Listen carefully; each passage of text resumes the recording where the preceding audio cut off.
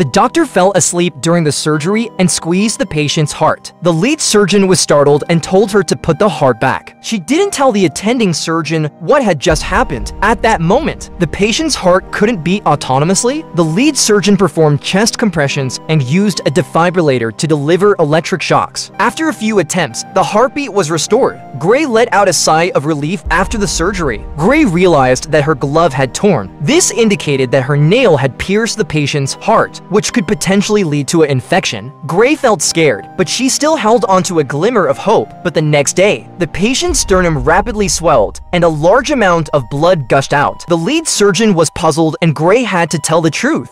I popped a glove. What?